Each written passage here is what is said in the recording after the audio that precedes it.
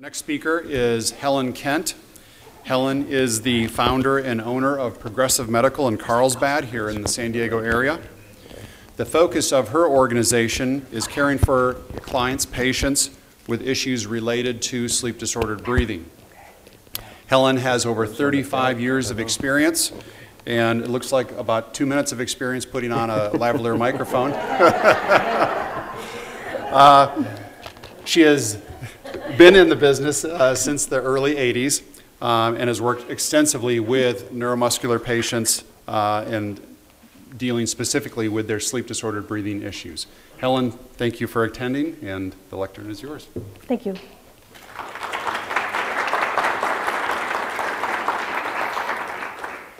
I want to let you know that it's very easy to come up here and talk and speak after your presentation. You said everything I wanted to say and more. Thank you. It was a real pleasure. You want to come to San Diego? Would you like a job? We could sure use you. How many respiratory therapists do we have in the crowd? Raise those hands up. Come on, kids. Good. Okay, my goal here today is to help you understand how to take care of a neuromuscular patient. And I think that community has been very, very ignored. I can say as I went to school, I was never, or I shouldn't say, we were given very little information about the neuromuscular patient, and we were always instructed about the obstructive patient, the COPD, the asthma, the chronic bronchitic, that kind of thing. But you people, you were ignored, and that's a huge community. Somehow I got around to seeing you through sleep studies. I was very early on with sleep studies, and I saw that you guys were different. Your breathing pattern was different. You actually slept different. Everything about you was different. So the more I saw of you, the more I realized that you were not the average Joe, and there was different ways of treating you. So what happened is that it's a growth process. It's been a growth process because it wasn't taught in school, and we are still growing. And everything that we just said about studying you people is absolutely the truth, and I'm going to help show you guys how to test these patients, I hope. Okay. Which one do I push here? One on the right. Another, this one here? Oh, I'm sorry, here. There you are. You're actually tired during the day, all day long. This is what I want you to take away from this presentation. What tests are needed to qualify for ventilatory support and for the neuromuscular patient? That's really important. How and when to perform these tests. What sleep labs miss, and I want you to pay attention to this because sleep labs miss a lot when you go in there for a sleep study. Proper equipment selection for the neuromuscular patient. I hope we don't have any sleep lab people here. Do we? Okay. Well, this is an education for you too. I really want you to see this because you get a lot of these people in your lab, and I'm going to actually show you a drawing of one of a post-polio patient who went into a sleep lab and came out with a CPAP, and that is my worst fear. Okay. These are some of the acronyms that I put together on a piece of paper. I think all of you have that. I know Dr. Bendit referred to a lot of them, but this will help explain what they are. If I say something that's not on there, can you please make a note of it and I'll try and tell you what it is? Okay. Respiratory weakness with the neuromuscular patients is very noticeable with sleep. That's the first time that people really notice it usually, particularly during REM. And REM is rapid eye movement, or the deepest sleep that we can get into. And that is the most important sleep that we can get into, if you don't know that. That's where we repair all of our bodies. That's where dreams take place, and that's where we're actually basically paralyzed. And I was always told that's because you don't want to act out your dreams. So some of our dreams are pretty wild. During REM sleep, intercostal and accessory muscles are flaccid, so they can't help the diaphragm. So there's another reason why you breathe more shallow during REM sleep. And also the postural disadvantage. In other words, when you're lying down in a supine position, you are at a disadvantage of about 30%. So if you were standing up and we did testing on you, they are much weaker when you're lying down, about 30% less. And of course, what happens? You get hypoventilation. That means decreased ventilation. Hypoxemia, and that means low oxygen in the blood. And hypercapnia, high carbon dioxide levels in the blood. Okay, here's the tracing that I talked to you about. This came from an actual study. This is a post-polio patient. And basically, you can see here, let's see if I can do this right. Whoops, wrong one. Sorry about that. I'm not used to pointers. This is a lightsaber. Oh, cool. There you go. Thank you. Watch out. Okay, this here is the airflow channel right here. This has been pieced together. We actually have this in our office. We have several of these in our office to show you visually how people breathe. The difference between a person that has obstructive sleep apnea and a person that has neuromuscular disease. This is the respiratory effort, the chest belt right here. And this is the abdominal belt. Okay, now you can see these are really small movements, right? Okay, over here, this is stage 2 of a sleep study. Over here is REM, right there. See that REM part? Okay, now see what happens in REM? They're breathing shallowly here, but look at what happens here. There's no air movement, or hardly any. And this is what your labs will say is hypopnea or apnea, okay? And this here, you can see there's very little effort here, very little effort. Remember what Dr. Bennett said about REM sleep? This all kind of ties together. So when you guys come out, okay, you see where there's no breathing here, no airflow or hardly any, then you have a snort here. Okay, look what's happening to the oxygen. Here's your oxygen level, and it's going down severely. What's it say over here? 73%. So this is what the sleep labs miss. So when you go into a sleep lab and they see that, they say, oh my goodness, that person needs a CPAP. And so you come out with your CPAP. This is what the little saying that was down below on the bottom of that sleep tracing. Hypoventilation, it showed you hypoventilation in REM sleep caused by loss of accessory muscle use in a post-polio patient. That tracing showed the onset of REM sleep in the post-polio patient as REM-related muscle atonia set in. The patient loses the ability to use her accessory muscles for breathing. That recording segment showed a progressive pattern of REM-related hypoventilation with subsequent hypoxemia. Following a diagnostic study, this patient should be treated with NPPV, non-invasive ventilation, or an EO471, not a BiPAP. We don't say BiPAP. Okay, whoops. Too many pointers. Okay, a non-invasive ventilator, or an EO471, I specifically, when I talk to physicians, I spell out the procedure code because so many doctors, they don't understand what we're talking about. They say BiPAP. Gee, okay, get a BiPAP. And then they order EO470. And that machine does not have a backup rate. And so this person who needs ventilation during REM sleep, you're just blowing air. And you can blow air all day long, and you're never going to help that person breathe deeper. Okay, so they have to have an EO471. Okay, what it does is it rests the respiratory muscles, and it prevents sleep-related progression of respiratory failure.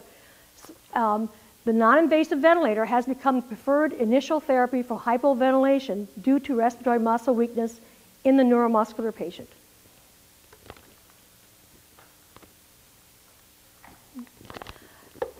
Do not use CPAP. Do not use CPAP to treat a neuromuscular patient. I know a lot of my patients are in the crowd here, and we initially met when you were on CPAP, and of course you went through a sleep study. Some of you, it took me a long, long time to get you over to my kind of thinking.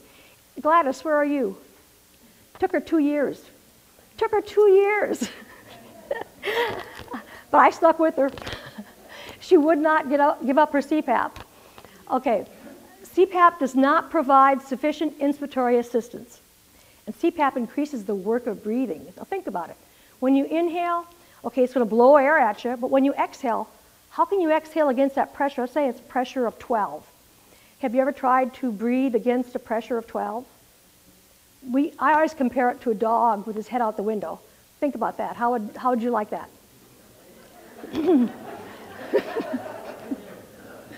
That's a pretty good analogy, I think. Okay. never going to get this straight. Okay. Oxygen should not be used with hypoxemia and hypoventilation. Thank you, Dr. Bennett. You did a very good job of this. I can't say this enough. If you don't take anything else away from this seminar, please, please do not let them give you vitamin O. Okay. Basically, Dr. Bennett talked about how its manifestations occur during hypoventilation. Oxygen should only be used when there's a comorbidity, like COPD, cardiac problems, or lung disease with pneumonia. Vitamin O is not for everybody. You know, when you call the ambulance or you call 911, the first thing they do is they slap on that vitamin O. And I think Dr. Bennett's correct. I think you should be carrying a card like you have when you're diabetic. You have those little bracelets or you have those little things on your neck that you wear. I kind of think that might be a good thing for you to invest in. Okay. Intercostal and accessory muscles are used to assist a weak diaphragm. Basically, when you are in REM sleep, they become flaccid and they do not assist your diaphragm. I'm going to say this over and over and over again because we need them to help us during REM sleep. How do you test somebody for hypoventilation syndrome? Sleep studies are not needed. None of the insurance companies go for a sleep study. None of them. They don't care about sleep studies. And it's very expensive, like Dr. Bennett said. They're very expensive to go through. You need a diagnosis, first of all, of a neuromuscular disease. Any diagnosis. I don't care if it's progressive neuromuscular. They don't give you a name, but if they say progressive neuromuscular disorder of some kind, but they can't pin it down, that's good enough. Only one of the following is needed for reimbursement for non-invasive ventilation.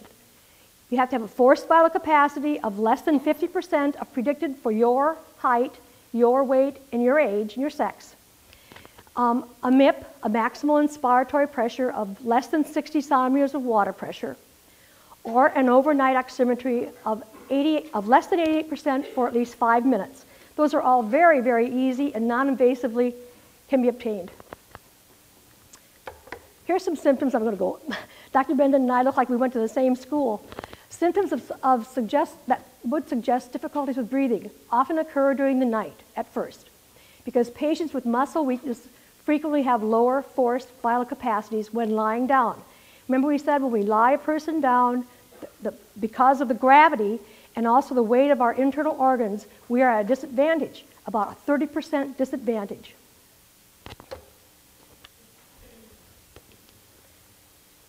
REM sleep. Okay, the first evidence of respiratory muscle weakness occurs at night, of course. There's 5 stages of sleep. Number 1 is when you just lay down, you're just resting, and you may have your eyes closed. Number 2 is when you're kind of drifting off, but if a dog would bark, or if a cat would come jump on your bed, you'd wake up. That's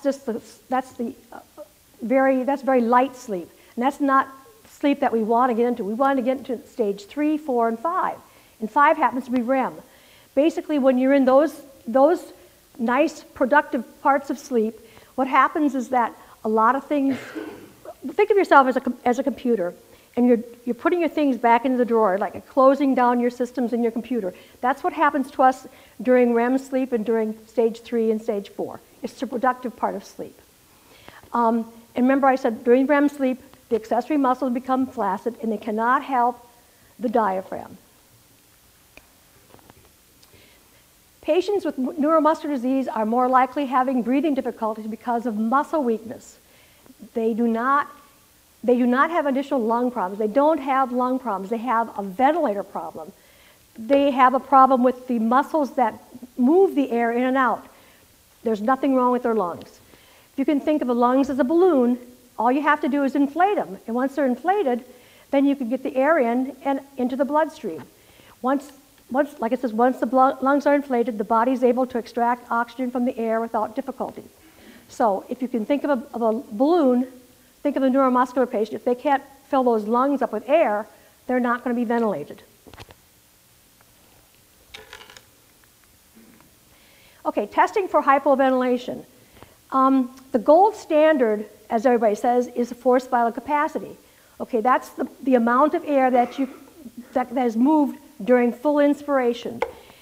Okay, you have the patient take a maximal inhalation, and then you have them exhale as fast as he can and as forcefully as he can until all the air is gone. This is the hardest part of all the testing that we do for our neuromuscular patients, so I usually do it first. I don't think it's the gold standard. It's just that I was told that. I am sure from years and years of working with neuromuscular patients that the MIP is much more of a gold standard.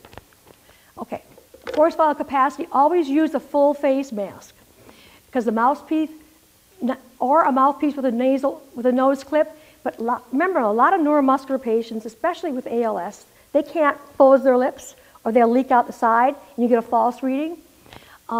Here's how I instruct the patients. I tell them to breathe out normally to full expiration, take in a maximal effort, and then exhale as forcefully and rapidly as possible. And just keep on blowing out until all the air is gone. The forced vital capacity is the volume of air that is expelled that you're trying to measure. Okay, the forced vital capacity, I call it a diaphragmatic stress test. Okay. Supine versus upright. Remember I told you when you're lying down, you're at a 30% disadvantage at least.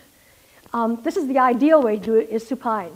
A lot of times though in the clinic that I help out at, that is not, we aren't able to do that because if a person will come in with a chair, like you people in the chairs up there, I would never take you out of your chairs and put you on a bed because of liability, unless you were home and in your own bed.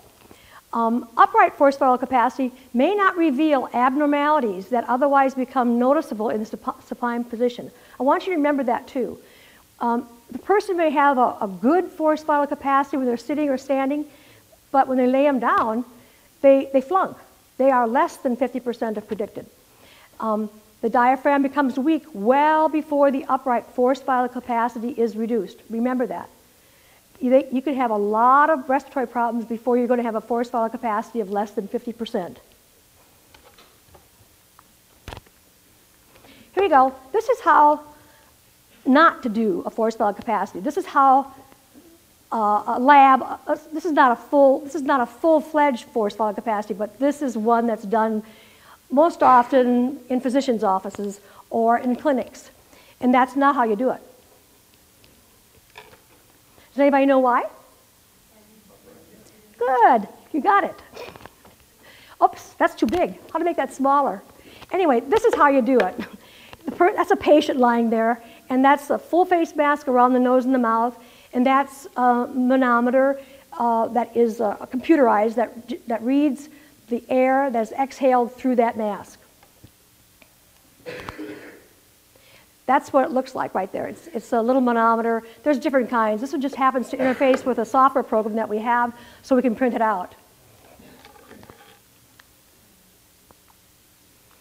Here's the one that I think is the most telling.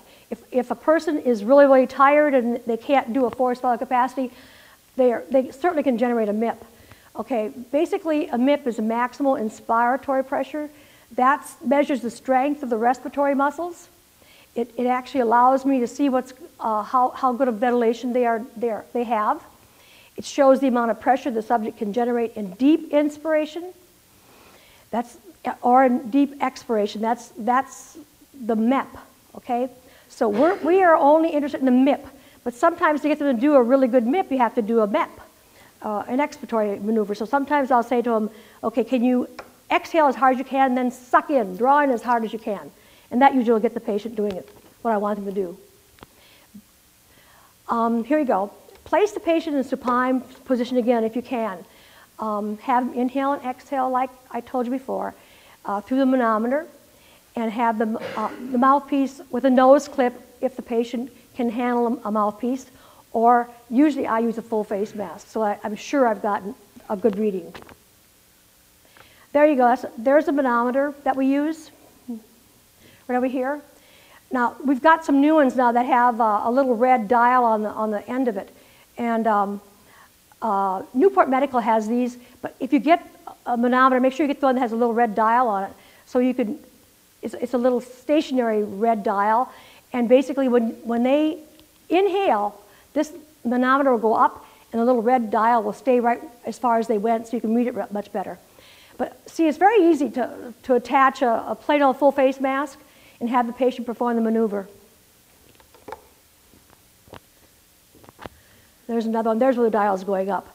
It's really hard, to me, when you have a diagnosis of neuromuscular disease, it's very hard to get a MIP of more than -60.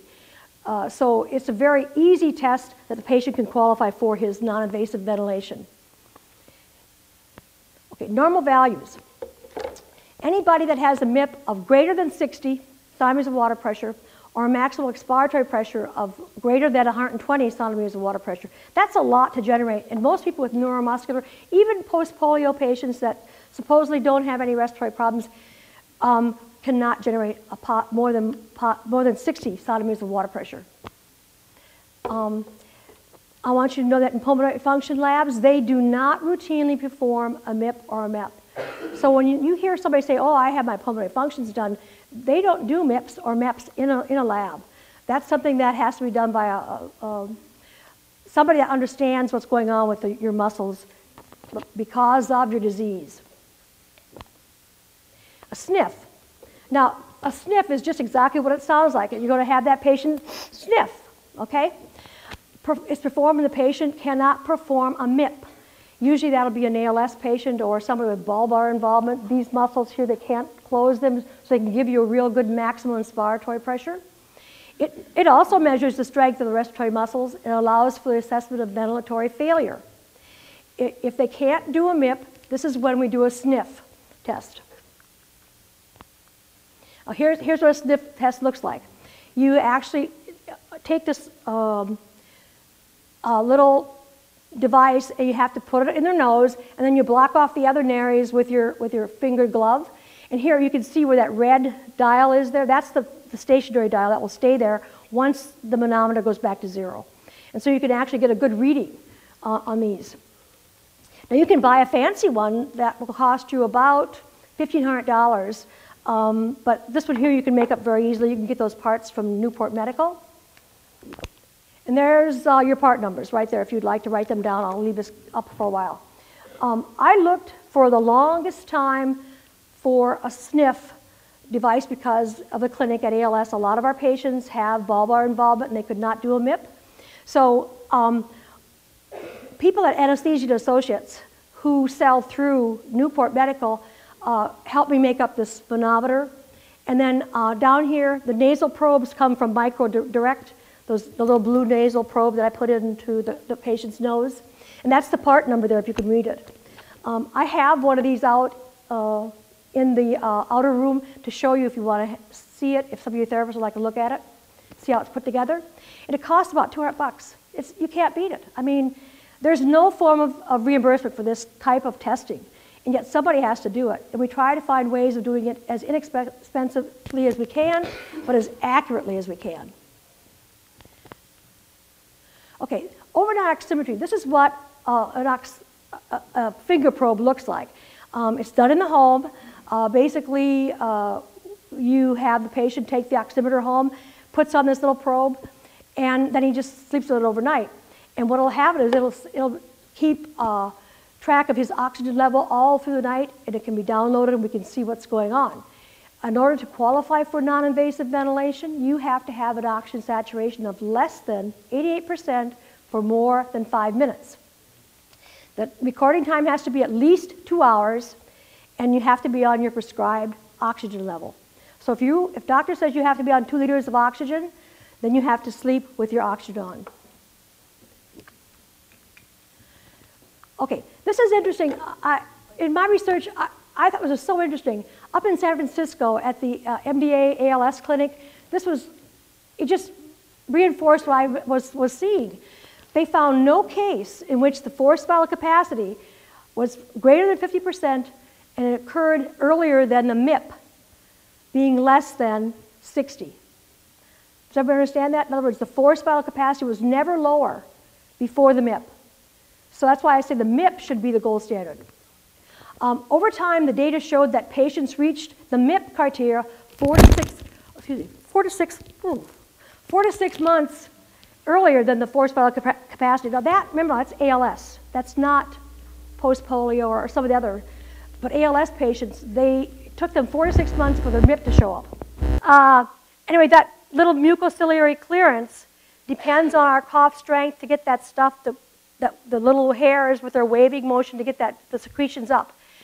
This, again, peak cough flow is not routinely measured in most PFT centers or in most centers. You need somebody there that really understands what a peak cough flow needs to be.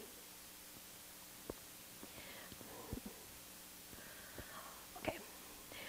This is performed with a peak flow meter where they're really inexpensive, and then you attach a mask to it. They're very simple to do. You have the patient taking a big breath and have them forcefully blast out. It's almost like a spit.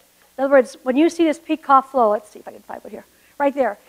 This little thing here, okay, he starts down here at 0, and if you don't go pretty fast, it's not going to move that little thing. If the patient goes, where's it going to go? It's not going to go anyplace. So you need to make that person actually blow all their air out in one forceful effort, almost like a spit. And again, it's done with the patient lying on the pillow or on the flat bed, however they sleep at night. One thing I say when I'm testing these people and they're lying in bed, I always tell them, if your head comes off that pillow, you flunked. You have to do it all over again. So that's something to watch for when you're doing these tests, because most patients want to do well, and so they'll really perform for you, and their head comes right off that pillow, and I say, okay, you just flunked. Okay, when do you start non-invasive ventilation? Okay, we like to do it earlier, even earlier than when these tests show, because basically the RAD policy, everybody knows what the RAD policy is, that was invented by CMS, Medicare, and most of the insurances follow that policy. They say that you have to have a forced vital capacity of less than 50%, or a MIP of minus 60 centimeters of water pressure, or a CO2 higher than 45 millimeters, or a sleep oximetry where the oxygen level is less than 88% for at least 5 minutes. Well, if you wait that long, a lot of times people have a hard time acclimating to non-invasive ventilation or to any mask therapy. So I like to get them going as early as I can, and we try to flunk them early. Okay. Supplemental oxygen. Oh boy, here we go again. Now I hope you take this away too. Here, common response to breathing is vitamin O. Anytime the ambulance comes to get somebody, the first thing you see them slap on is oxygen. And like we said, it could be the worst thing that you're doing for that patient, because Dr. Bennett explained what happens when you put on supplemental oxygen on patients that are hypoventilating, that are not breathing deeply. This carbon dioxide goes up. Yes, the oxygen goes up also, but we don't want the carbon dioxide to go up. That's the poison stuff that we exhale every day. Uh-oh, who's that? I know you know who that is. That's Sleepy. Remember Snow White and the Seven Dwarfs? I have more fun with these. If you've seen this speech before, please bear with me, but it's kind of cute. This is Sleepy. Okay, he's the dwarf that feels most like the PPS community. Perpetually yawning, perpetually sleepy looking, and heavily lidded expression. He looks just like you guys do, without therapy. Now there's Snow White. Everybody knows who she is, right? Okay. Now, who can name the seven dwarfs? 2 Ds. Yay. 2 S's. Sleepy. Yep.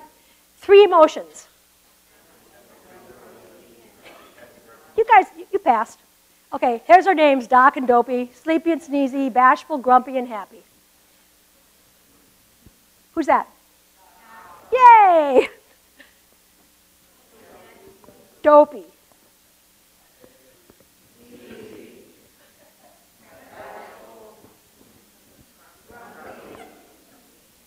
And Happy.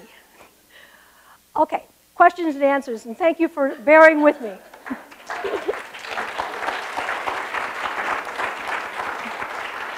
Oh, and these people are some of my wonderful compadres that help me measure forced vital capacity, MIP, and overnight oximetry.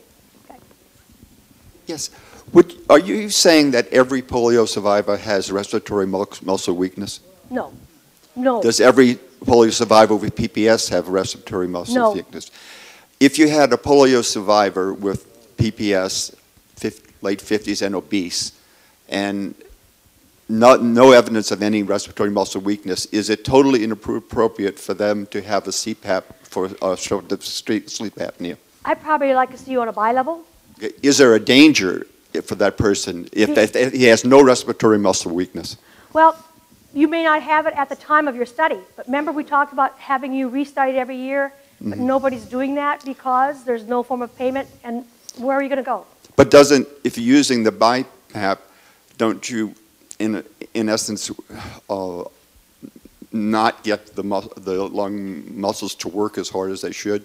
Oh, wait. Say it Even again. by having someone that doesn't have muscle weakness, merely has obstructive sleep apnea, by using the BiPAP, aren't you, in a way, using a little more than they need? I don't think so. I think it's safer to err on the safe side than it is to err on the I'm just giving them CPAP. If I know you have a diagnosis of neuromuscular disease and you've had a sleep study, and it shows that there is that you've got obstructive sleep apnea, okay, then I will go to your doctor. I will ask him for an order to evaluate you with forced vital capacity, MIP, and peak cough flow. I will ask for that prescription, and then I'll ask you into my office. I'll check you with those 3 parameters, and if you have any kind of weakness at all, I'm going to suggest to the doctor that he puts you on bi-level. Only have obstructive apnea. But they didn't measure your MIP. No, but I'm saying, let's say we know that. Okay. If you only have obstructive sleep apnea, would you put them on BiPAP automatically? Yes, I would. Yes. That varies a little bit, I would say. You know, I mean, and I respect your opinion on that. If you're, sorry, being recorded. Thanks. I was just going to say, I respect Helen's opinion on that. I think if you were to ask, a whole group of people in that, you'd get varied opinions on that. If you had absolutely bang on normal function, so your MIP was fine, your vital capacity was fine, and then you had a sleep study and it was classic, obstructive sleep apnea, I think you could reasonably be on CPAP for that. I do believe, and I agree with you, that one thing that happens is somebody gets put on CPAP and then they may have progression of muscle weakness later and it never gets changed. And that's the worry that all of us have. I would say the most common problem that I see is that people who have muscle weakness, who actually need the bi-level device, are put on CPAP. I mean, the sleep labs, it is really common, and I would agree that kind of pseudo-obstructive event that she showed, they interpret that as obstruction, they put them on CPAP, that's the end of it, and then they're not adequately treated. But anyway. Can we hear from the sleep lab people, please? They have a question. I'd like to help. Give us an answer. It's coming. It's coming right It's here. coming.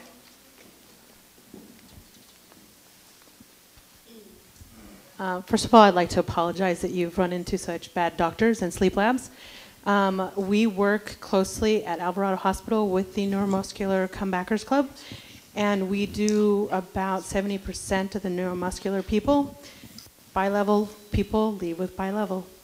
That, what you saw on the screen with an overall SaO2 drop in REM, is called a central hypopnea. In our lab, we do not see that as something that you throw CPAP at. We see that as something that you throw bi-level at because it occurs in REM. Once you have titrated somebody with CPAP and they've responded properly in non-REM, and we see that in REM, it is automatic protocol for us to switch over to bi-level. And again, I'd like to apologize that nobody else has done that for you, your patients. Can I ask you, when you say bi-level, do you mean EO470 or EO471? I don't know those numbers. Okay, That's not something that I'm familiar with. My job is to use CPAP or bi-level, which are the machines that are offered to me. Bi-level S means it just has an upper level and a lower level. That's what we have. Okay, when you do non-invasive ventilation, that's a bi-level also. Upper level and lower level, but it has a backup rate. That would be more appropriate for these patients. For people with Respironics, when we have both ResMed and Respironics in our lab, and I don't know what the number difference is or how you classify them for you guys, but I know that ResMed does not give us access to a backup rate, and Respironics does. They give us access to a backup rate of tidal volume, many other. I mean, it's really in depth with Respironics. I'm not trying to dog ResMed because I'm a huge fan. I'm just saying that we do have that capacity, and we are trained for that because our director has a 15-year respiratory background. So what machine do you put these people on when you see that? When they come in and we know that they're from neuromuscular, we know that they're from the spinal center or anything like that, immediately we put them in the room with the Respironics that we can control their tidal volume. That's the backup rate. Good. That we can control all of that. Okay. Thank you. Just one more question. I'm just curious, you test in the office, you do all the MIPs and stuff like that? If we have a physician's order. And then how is it that you titrate them to bilevel? We have an order from the physician, titrate to effective therapy with parameters. In other words, the I will be between 8 to 12 or greater, but we have that little note that says titrate to effective therapy. And then also on the EPAP, we start at 4 to 8, depending on, all the machines now are so smart in that we send them home with the little cards, so they'll go overnight, we'll talk to them the next day, and we'll give them at least 2 nights at home, and then they either have to send that card in to us or bring the machine in, because that's how we know what's going on. That's how we titrate our patients. But we first have that little note that says titrate to effective therapy. Thank you. I got a question here. We're picking up our CPAP, sleep study, obstructive apnea, you know, just like classic what you said. We're picking it up on Tuesday. But obviously during the sleep study, the episode as a caregiver that I'm concerned about didn't happen, you know, where the patient is waking up and just the throat's totally closed off for almost a minute. And this didn't happen during the sleep study. So again, my concern, are we getting the right machine? Even with this machine, is it going to happen again? I don't know what your diagnosis are. I don't know what to say. I can't answer that. Okay. Can you help him? I think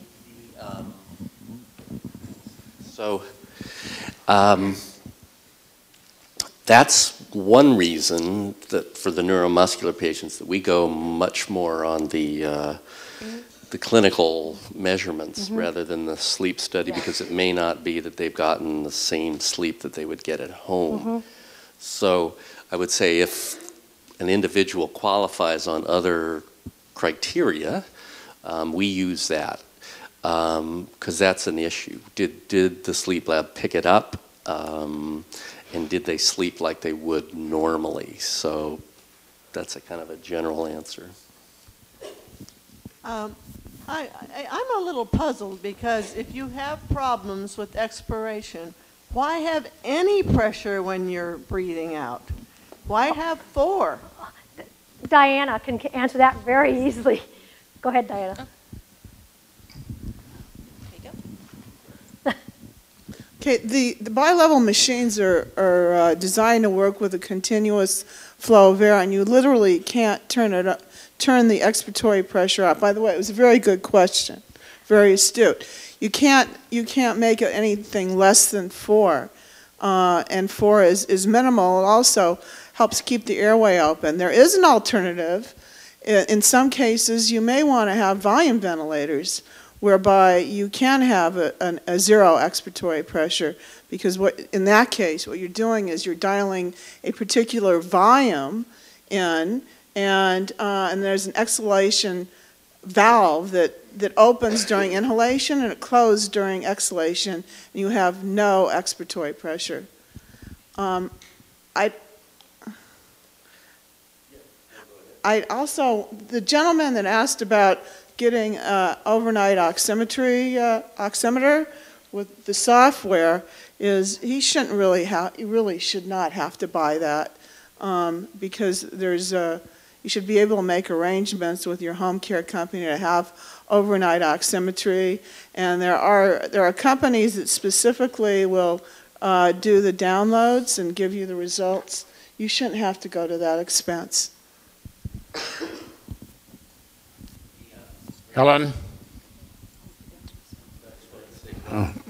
The reason that you have to have the expiratory pressure of at least 4 is that the way the machines are designed, when you exhale, you breathe carbon dioxide into the tubing, and the 4 centimeters flushes the carbon dioxide out of the tubing. So it's necessary. Helen, I'm right here. I've had 2 sleep studies, and both of them were worthless because there was absolutely no feedback on it. Your company, within a few minutes in our post-polio meeting, was able to diagnose my problems, and you put me on a BiPAP, and since then I have a different BiPAP than you offered by another company. But be that as it may, CPAPs, we keep talking about CPAPs, and it seems to me that that's the only thing a doctor knows is CPAPs. And unfortunately, that's what they were taught in medical school, that if you have a problem with a patient, you put them on a CPAP. CPAP almost killed me when I was in a hospital.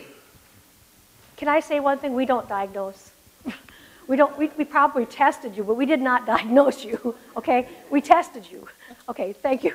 We have time for one more question. Right here. Thank you very much for informative, whatever you said as far as the respiratory therapists are. I'm right here. Right here.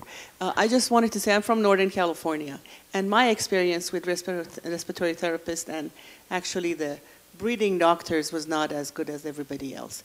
I had to be my own advocate and tell the doctor, maybe I need a machine, maybe I need to be tested lying down. How come you're not telling me, you're not helping me? Many, many times going to the doctors. And from my experience, the problem I found, the respiratory therapists, they have no clue what post-polio issues are. And my question is, what is the education of a respiratory therapist, and how often they go back to school to learn what else is new and what other new patients and new devices out there? The only thing I found out from certain respiratory therapists that representing certain companies, not necessarily yours, was basically they wanted to know what size machine I need to know all those devices and how often they can supply me and what insurance I have and what they can sell me that doesn't cost them anything and maximize whatever that I have to pay through my insurance. So the whole thing was basically not helping me. I have a collection of a BiPAP and CPAP and different tubes and nasal pillows and facial masks, and I don't use any of them. I'm still having issues. I'm sorry you're having those problems. When did you have your sleep study? I had the sleep study in 2004. Okay. And I was prescribed the CPAP, which I could not use, and I went back and forth with my respiratory therapist and thinking, oh, I can't use it, I can't breathe. They keep telling me, oh, keep using it, you get used to it. You're not giving it enough chance. And how often do you have to choke and try to die and then give it a chance? I mean, I didn't understand. I had to die before they change it. So I just stopped using it. And I let it go. I sleep in a sitting position. I have other issues. Post-polio people have a lot of issues. It's not just breathing. And sleeping in a certain position magnifies those issues. And now it's 2010, but at 2008 I had another sleep study with the same physician that may be a little bit more sympathetic, that I have lost some weight. I've done a lot of positive things for supposedly getting rid of this sleep apnea. So I can talk him into, okay, I do not have an obstructive sleep apnea only. I have maybe something else, central sleep apnea. Can you do something else for me? With my push, put in touch with another sleep study. The sleep study was not done the way that I could have gotten the benefit. And the other pulmonary tests were only done sitting. And I know if I could not push that much air in that machine if I was lying down. And I have my good days and bad days. And after 10 times I push the air, if they have tested me number 15, I would have been, it wasn't the real thing. So they had no clue what post-polio people go through. And they just, give you the run of the mill. I'm worried about the education of the respiratory therapists and the help we're getting out there. They're more salespeople than anything else. But now that you've been educated, now you know what to ask for. Well, What are you going to ask for? I am going to ask for, but I think I have to tell everybody you have to be your own advocate. Oh, you have to speak out. I agree with you. I agree with you. And insist, don't take no for an answer. And I'm taking this symposium, hopefully with the help of your company, your people, and other physicians, maybe to Northern California. We have a lot of people can use your help up there. So, I'm glad you came down to learn. Thank you. Thank you.